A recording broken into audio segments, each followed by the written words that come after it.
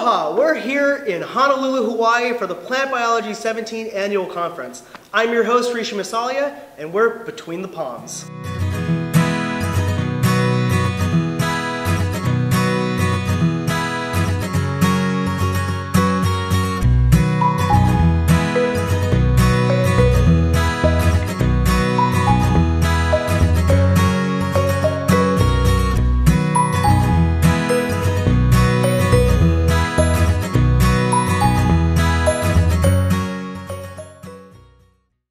Hi, and welcome to another episode of Between the Palms. I'm here with Marja. And Marja, can you please tell us about the research you do at the university you're at? So we're interested in how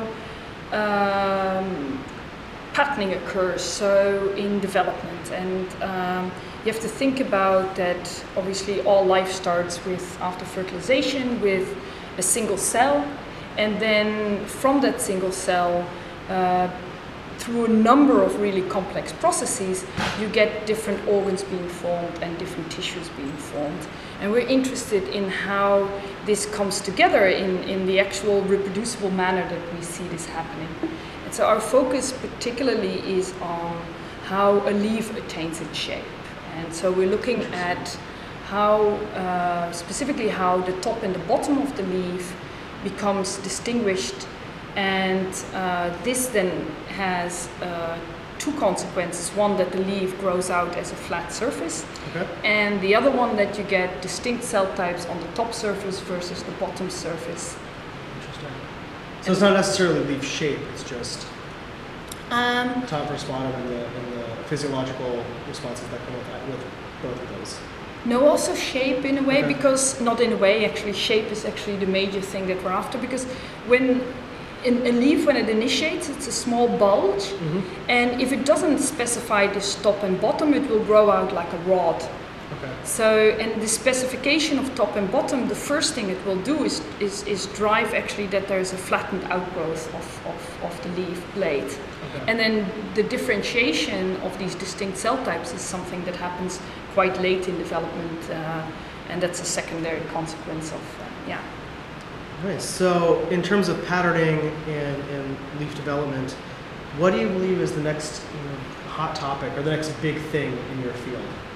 I think in development in general, what people are now beginning to do is really looking at things in real life. So when I first started in this field, the emphasis was on finding genes. So people would do mutant screens to find genes that would be involved in a particular developmental process, whether it's flower development or leaf development. Pick your favorite trait. Exactly. And then mutagenesis, and try to identify as many players in the process as you could. Okay. And then we moved on to sort of getting an understanding of how these genes tie together, where they're expressed and things, but it was always a static picture. Right. And now with the new tools that we have, we can actually start looking at things really live on a growing organism. So we can follow how these genes behave and where they're expressed and how their expression changes on the actual growing organism. Is this not only in terms of like a dynamic in terms of time, but also in terms of like spatial like locations as well? Yes, both. Okay. And then also in many cases, this is really done on a quantitative level. Right. And so you can then take all that information and really get a dynamic view of how things are developing, and also then the quantitative manner allows you to build mathematical models. So you can predict future. Exactly. Interesting. So, yeah. And that's probably, this will take us still a while to, a lot of these tools, imaging tools are being developed, and that's where the field is going to go. We're going to have a descriptive, quantitative description of how. Right. So essentially just imaging tools and processing more data on a large scale to get a more holistic or realistic view of what's happening in real time. Yes. Yeah. So what crop species, or what species in general do you work on? Is it Arabidopsis only, or is it different crops or other wild species? I came I entered into developmental biology by working on maize. Okay. And we still do things in maize, and that for us had been tremendously powerful actually, because from a lot of the mutagenesis screens then we identified a number of really important players in the specification of top-bottom identity. And what was different about this is that the mutants we characterized in maize were different from what people were finding in, for this process at least, finding in Arabidopsis or in other, plant models. And so we still do a lot of work in maize, and it has certain advantages.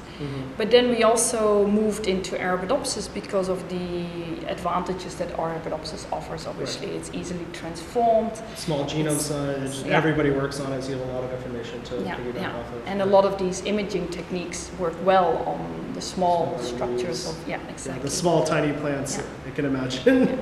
And then we have done some work in moss.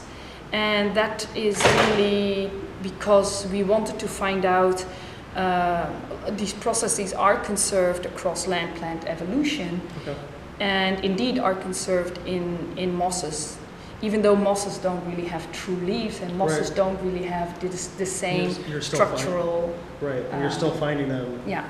That's fascinating. So one of the questions I love to ask scientists is how you became involved or how you became infatuated with plants. So can you give us a little bit about your backstory and how you became a plant biologist? I did not set out to become a plant biologist. Really? No. I feel like the answer that most plant biologists give are the opposite. They've always loved plants forever and ever, and they always knew that they wanted to be a plant biologist. But no. So I came on it from a very different angle, and I am very happy with the decision that I made. But I didn't actually have this sort of like I want to do plant biology. I think I came in.